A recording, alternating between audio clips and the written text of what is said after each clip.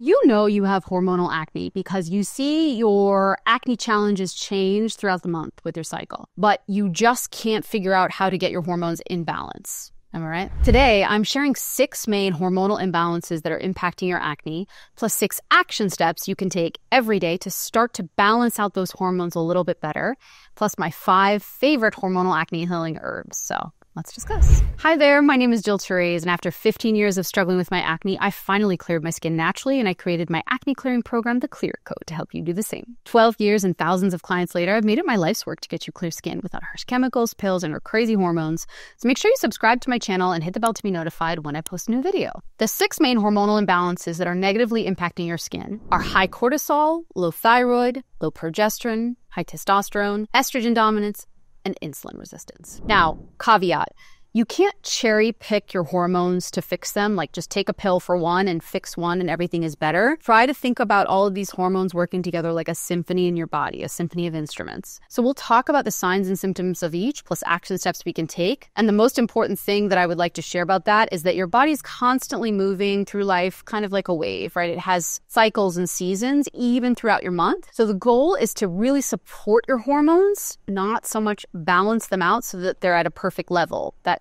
never really happens, okay? Some common signs of a high cortisol are when you're under a ton of stress and or you're not sleeping well. You're experiencing kind of these high volumes of panic, you're always feeling tired, you have sleep disturbances, mood changes, you're thirsty, right? And when you're dealing with high cortisol, you have high levels of adrenaline, epinephrine, and all of these hormones can probably cause a lot more oil at the pore, which then can lead to acne. Low thyroidism is pretty common with women and can often lead to drier skin, hair loss, poor circulation, a lot of inflammation. It can lead to some irregular periods, depression, concentration issues.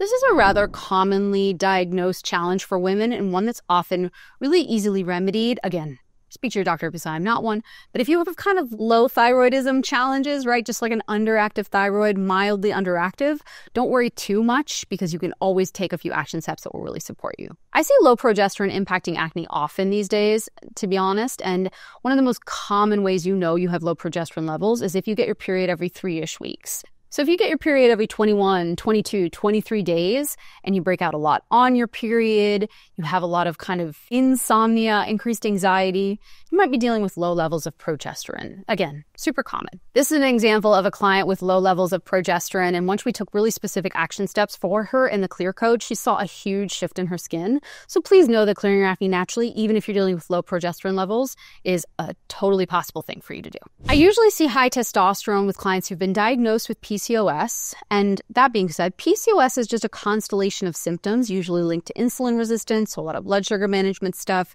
maybe some cysts on your ovaries. A few other signs and symptoms are that you have like a considerable amount of facial hair here or here, and you have hair loss in your head. So by that I mean hair loss, like let's say you go like this, right? And you can see to your scalp from here, for example. That would be hair loss. Or if you felt like you needed to shave your chin because you have so much hair.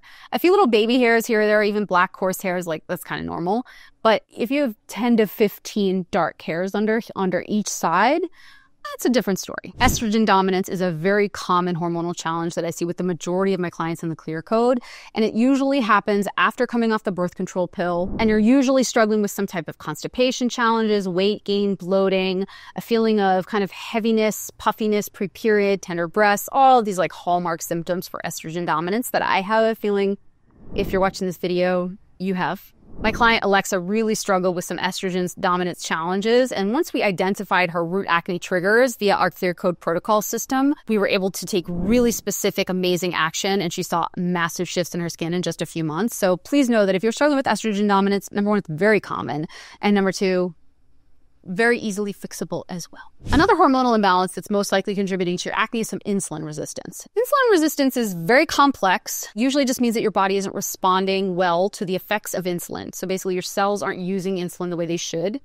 Again, from a mild to moderate insulin resistance perspective, this is something that can be resolved via diet, exercise, lifestyle changes. If someone tells you you have insulin resistance, again, I'm not a doctor, speak to them. But generally speaking, if someone says, hey, you have a little bit of insulin resistance going on, there are some very specific action steps you can take to help your body process through insulin, use insulin better, and to be more responsive to that. But that being said, you might see you're thirstier, you're not sleeping as well. Maybe you have a lot of skin tags. That's another common sign of insulin resistance. And or your cycles are kind of irregular, and or you've been diagnosed with PCOS. So there's a lot of different things that insulin resistance impacts. So it's kind of like an umbrella that sits over a lot of other challenges. Okay, so now that we've gone over those 6 hormonal challenges, let's go over action steps for each of them. I actually, as I wrote this out, I realized I'm going to give you way more than 6 action steps per issue. But that being said, only pick 2 to 3 action steps. I don't want you to take this whole list of action steps and do 42 things in one day, because then you'll get overwhelmed and you'll stop. And we don't want that. From an insulin resistance perspective, I want you to have healthy proteins and fats with every meal. So we're talking 20 to 30 grams of protein per meal. And you could check out a supplement like inositol. I really like this Thorne brand supplement. From an inositol perspective, it has been shown to positively impact ovarian health as well as blood sugar management. Again, check with your doctor, but I do like that from an overall supplements perspective. I have no affiliation. From a low thyroid perspective, grabbing 3 Brazil nuts a day can be helpful to kind of upregulate your thyroid a little bit. Now, again, 18th time I've said this in this video. Check with your doctor first. I'm not a doctor. But that being said, if you know you have some hypothyroidism challenges, they may be very simply resolved by just adding in a few Brazil nuts every day. From a low progesterone perspective, there are kind of 2 action steps you can focus on. Number 1, some blood sugar management stuff will be dramatically helpful. So high proteins, high fats at every meal. And a supplement you can check out is something like Vitex Agnus Costis. It has been shown to positively upregulate progesterone levels. So if you wanted to check something out like that, always check in with your OBGYN, but it may be an herbal supplement that could support low progesterone levels. From a cortisol imbalance perspective, I actually have kind of a very specific action step for you to take. And basically what you need when you're dealing with high cortisol is stress management stuff, right? I can tell you all day to like meditate and exercise and all that, but like stress management is very complex. I think we can all agree. So that being said, one action step that I take from a stress management perspective that has a huge impact on my life is I brain dump 10 minutes a day in a journal. And I literally write down whatever's on my mind. It can be like laundry. I am sad, right? It can go all over the place. That's kind of the point, is that you're brain dumping truly. And so that being said, I'll set a timer. I'll put some headphones in and I'll put like ambient noise on so that I'm just writing out whatever is happening in my mind. And it can be a really great way to kind of lower some stress, take a look at what you're thinking, what thoughts are creating the feelings of overwhelm or anxiety or stress that are leading to some high cortisol levels. So I really like brain dumping for 10 minutes. From a high testosterone perspective, there are kind of 2 herbs that I really like you could check out. Spearmint tea. It was shown in one study to lower androgen levels in women. Now, they had at least 2 well-steeped cups a day, so you could just grab 2 spearmint tea bags, flop them in a tea cup, and let it steep for quite a while, right? And that could really potentially help to lower just some androgen levels, testosterone levels at the pore. Or you could check out a supplement like saw palmetto. This has been shown to positively impact testosterone levels, so you could check out saw palmetto as well. And from an estrogen dominance perspective, that very, very, very common hormonal imbalance I see with most of my acne clients, there's so many different action steps you could take, but there are 2 herbs that I really like. One is very easy. It's a dandelion tea. I'm sure if you've watched anything I share, you will hear me talk about dandelion tea because I love it so profoundly. But basically, dandelion tea is an herbal cholagogue that supports bile flow from your liver. So using dandelion tea nightly before you go to bed can be really impactful from a digestion perspective. Milk thistle is another herb that works similarly to dandelion tea. So that's something that you could check out. Again, always check in with the doctor. And a note on estrogen dominance. This is a very specific niche note. And that is, if you're struggling with estrogen dominance, there's a high possibility that you are constipated. And if you're constipated, there's a high possibility that you're not drinking enough water. I see you. If you struggle with acne here, and you recently came off the pill anytime over the past year, and you struggle with constipation, make sure that you are having 3 liters of water a day, or over 100 ounces. I know it sounds ridiculous, but I promise you, as a fellow constipated girly, water is your friend, okay? And you are not having enough if you are chronically constipated post the birth control pill. I know you. I see you.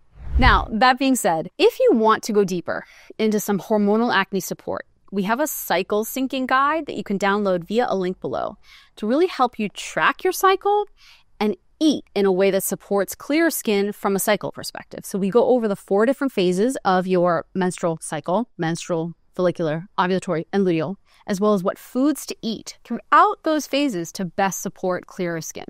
So if you want to download that via the link below. That being said, if you like this video, make sure to subscribe to my channel and hit the bell to be notified when I post a new one. And if you have a friend, mother, brother, sister, auntie who struggles with acne, please send them over this video so that they could at the very least feel like there's hope for them from an acne clearing perspective, because there is. See you in the next one.